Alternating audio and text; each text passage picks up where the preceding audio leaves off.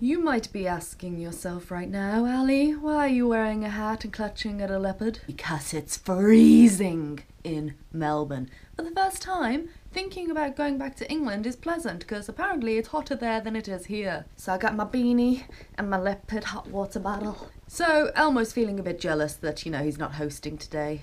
Never gonna hear the end of it, trust me. But with my flight to England from Australia in just 7 days' time, I thought I would run through with you some of my long-haul flight travel essentials to make that 30 hours a little bit more enjoyable.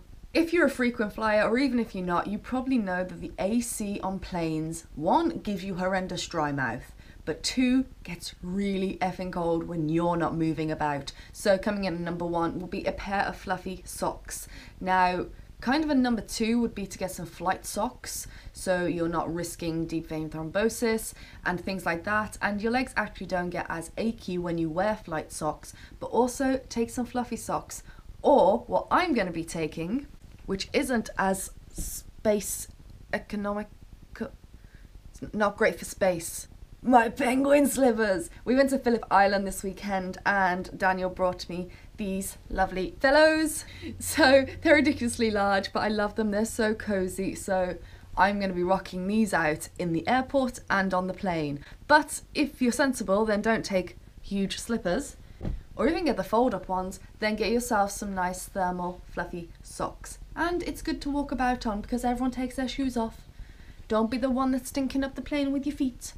It's so cold. It's really, really cold. Next, which is comfort again, is to get yourself a neck pillow. This is an inflatable one. You can get the really soft beanie filled ones, but there's no way of compacting that any smaller. So I just got myself a brand new one because my last one broke, and I hate the feel. That kind of suede-y, it makes my teeth itch, so I have to put like a towel or something around because it screws up really small. Why did I do this? Yes, I'm going to be very comfortable on the plane.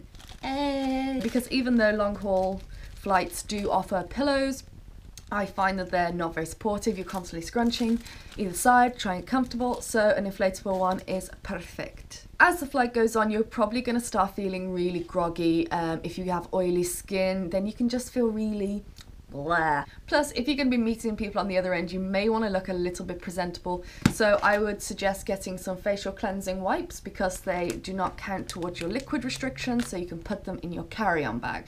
Now, my only problem is I have very sensitive skin. I have really bad cystic acne, and most wipes I can't put anywhere near my face. I have to be very particular with everything that I put on my skin because I just come out in a rash or turn like a beetroot. So I went and brought the cheapest ones I could find because I'm really, really smart. Plus, travel wipes are really good if you're having food and you're getting sticky and disgusting. They're just good for freshening up. Next is an essential is either earplugs or music. Now, I use my headphones if there is a screaming baby, and even if I'm not listening to music, then to be honest, these are quite good. They kind of like dull the sounds around me. But I would always recommend traveling with music, even if you don't want to use earplugs to try and sleep, because you're going to get super bored. There's nothing better than rocking a few tunes on a long haul flight, trust me. Going back to the air conditioning on planes and getting really, really cold, think about what you're going to wear on the plane. For domestic or short haul flights, it doesn't really matter. But when you're going to be spending over 20 hours in a tube, which is ice cold, then think about it. You're going to get cold because you're not moving around so much. So what I would recommend for the ladies is to wear leggings or some comfortable combat trousers with leggings underneath. And I'm not taking this off, but a jumper, a thin fleece, or a cardigan. You can get blankets off the nice stewards. However, I would always recommend taking something to cover your legs and something to throw on over your t-shirt because you're gonna get really cold.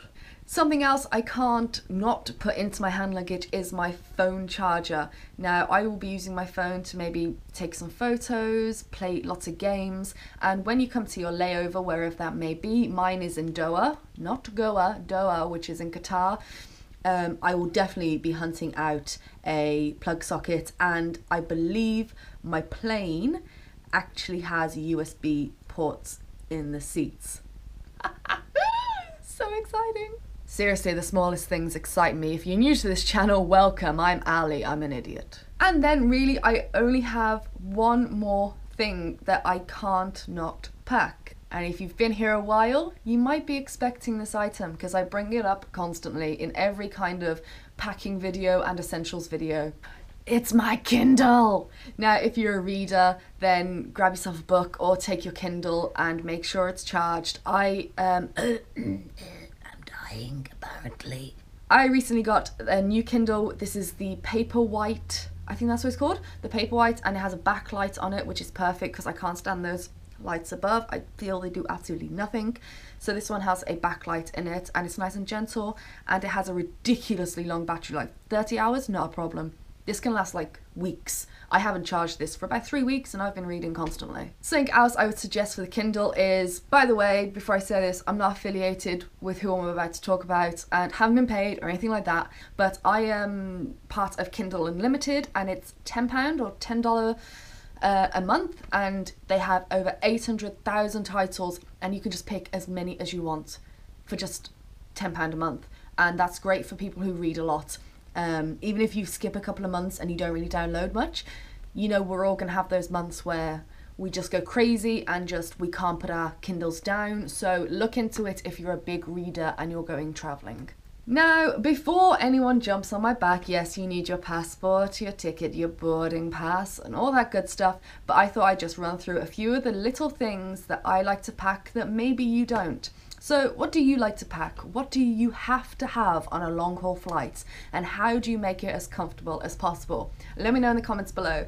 Anyway, I'm gonna go off and film a few more videos because I leave Australia in a week. So I'm gonna film a few videos today, and so if you notice I'm wearing the same clothes and complaining about how cold it is for the next few videos, then you'll know why, because I'm gonna be a bit manic now leading up to my leaving date. So let's get these videos done, and you'll be looking forward to the next video because it's pretty exciting. Something's changing. You'll see what. Don't forget you can subscribe, keep up to date with all my travels, and get some advice as well. Facebook, Twitter, Instagram, we all know the drill. The links are down below, and I will see you sooner than you think. Bye!